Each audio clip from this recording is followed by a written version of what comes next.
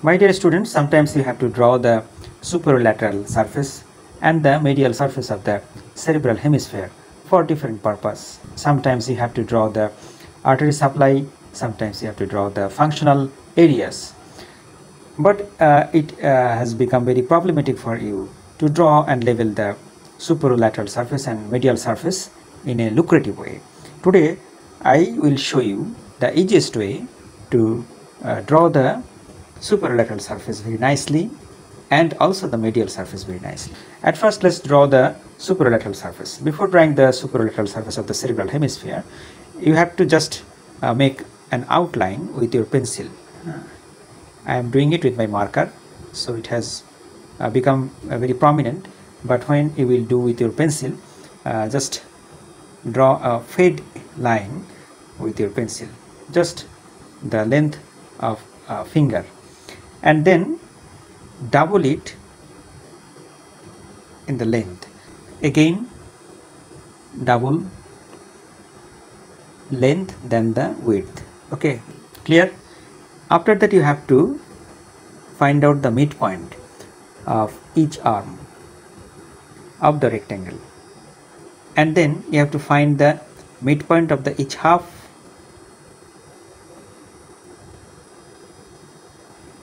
Okay, now it is time to draw the superolateral surface. Just start with the temporal pole. The temporal pole will be situated at this point here.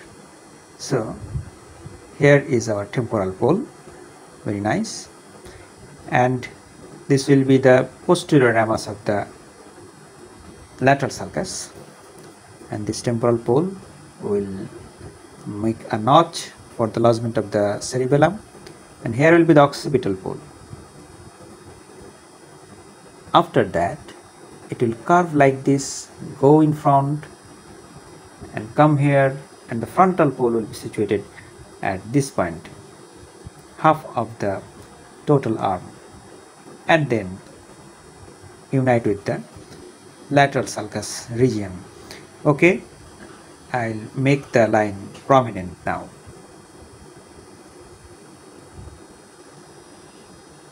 Now you have to draw some other sulci. What are those? You have to draw the central sulcus.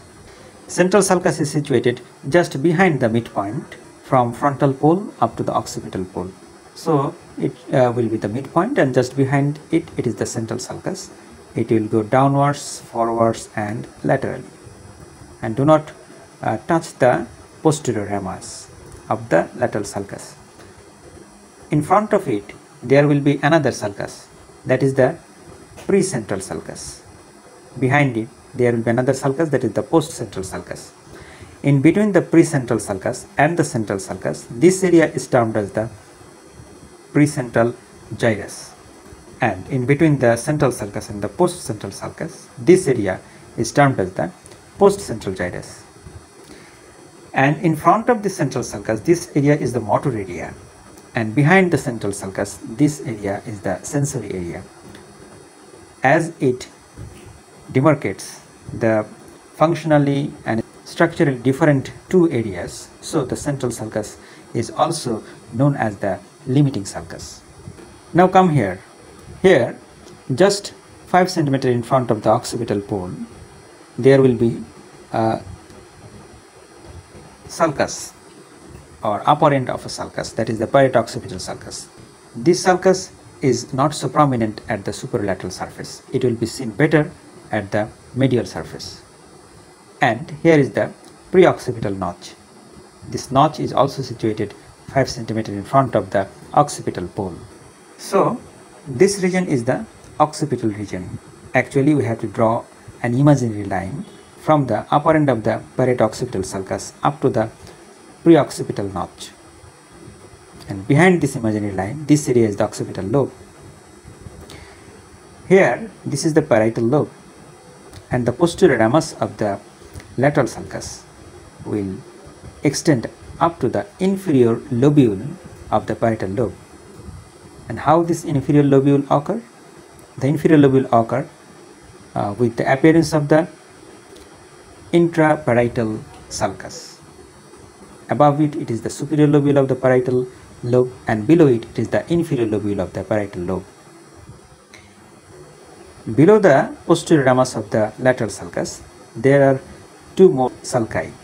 One is the superior temporal sulci and another is the inferior temporal sulci. And all these sulci will go up to the inferior parietal lobule.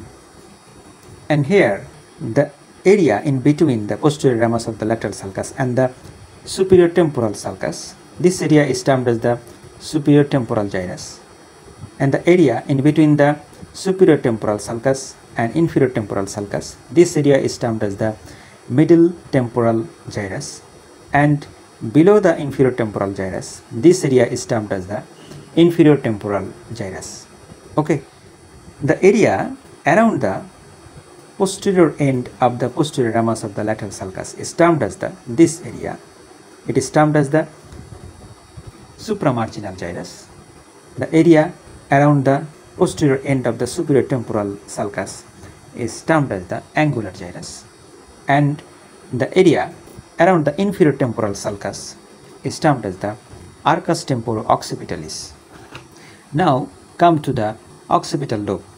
Here curved sulcus is situated, the concavity of which faces towards the occipital pole, and another sulcus that cut the occipital pole and come towards the concavity. It is the calcarean sulcus, and here this curved one is the lunate sulcus. Actually, the calcarean sulcus is seen better in the medial surface. And here in the frontal region there will be one superior frontal sulcus and one inferior frontal sulcus. The area situated above the superior frontal sulcus is termed as the superior frontal gyrus. The area situated in between the superior frontal sulcus and inferior frontal sulcus is termed as the middle frontal gyrus, and the area situated below the inferior frontal sulcus is termed as the inferior frontal gyrus. And here there will be another two rami of the lateral sulcus. One is the anterior rami and another one is the ascending rami. So it is our superolateral surface, or it is the superolateral surface of the cerebral hemisphere. I think it will be easy to you now, and you can draw the sulci and the gyrus anatomically and correctly and in a short period of time. Thank you very much. Thank you for watching.